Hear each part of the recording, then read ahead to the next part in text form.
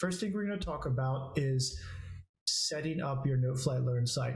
We get a lot of questions from folks on how do I get started? Do I use Google Classroom integration? Do I use LTI, which is Canvas, Moodle, Blackboard, and sites, and do I use a standalone site?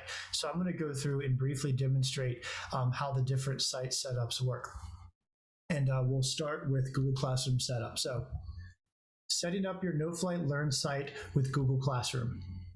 When you go to set up a Noteflight Learn site, you're setting up a private site for you and your students. When you integrate with Google, you are directly connecting to your Google Classroom, and Noteflight is a premier Google education partner and a verified application in Google. So all the information has been verified by Google to be safe, and we are protecting student data. Noteflight actually does not see the student logins or passwords at all. They're verified by Google and passed to Noteflight, and then Noteflight is syncing with your classes and your assignments, and I'll show you all that as we progress. So how do you get started setting up a site? Well, when you create a Noteflight Learn site, you get three options. So the first we're going to talk about is integrate with Google Classroom. Now, when integrated with Google Classroom, the first thing it will ask you to do is connect to a Google class. Now, I've already connected to my Google user, which is Teacher 5. I'm logged in as Teacher 5, so Noteflight's connected. So here, once you go through that connection step, you'll set up a site name. And so I'm just going to set up Teacher 5 demo site. Now, this is a similar process for all setups. And we'll go from here. This is where you'll accept Noteflight Learn terms of service and policy. And you can always make this site public. This does not mean your data is public. This means that you could share a link with parents, and anything that's shared to the public site can be viewable by parents, but they will have no access to any other student data or anything else, just the musical score.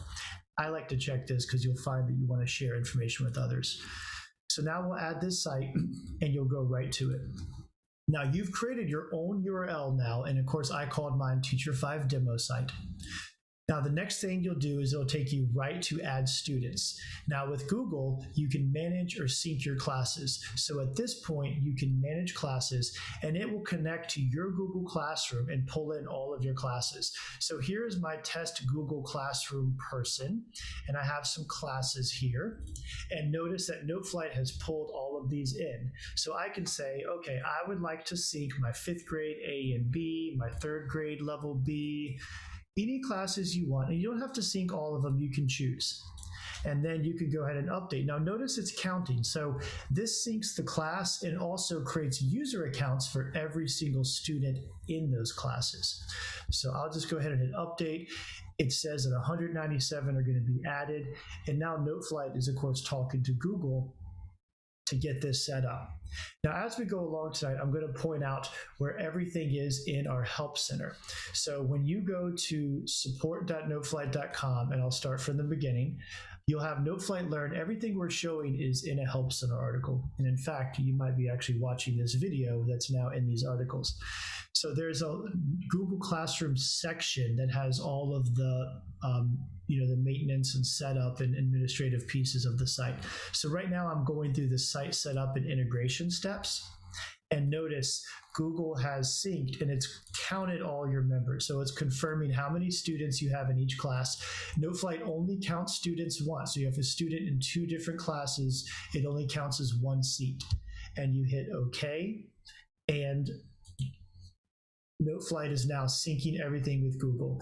At this point, when this is done, any student that's in those classes can simply go to this site, teacher5demosite.gc.noteflight.com, this URL, and they can log in with Google.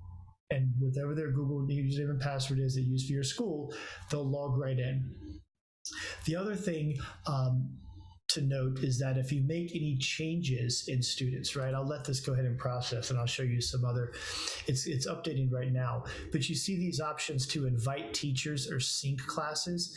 If you make any change in your Google Classroom, right, if you add a student or remove a student or anything like that, Noteflight is not going to automatically pull that in. And the reason for that is strictly because we don't want to make a sudden change to your site without your permission, right? You may remove a student from your Google Classroom, or your admin may roster students, but they still, want access to that masterpiece Noteflight score that they made. And of course, we don't want to just take that away. So that user will still have an account until you sync, and then Noteflight will call Google and be like, hey, Google, and then Google will say, hey, here's the updates, and it will all go through.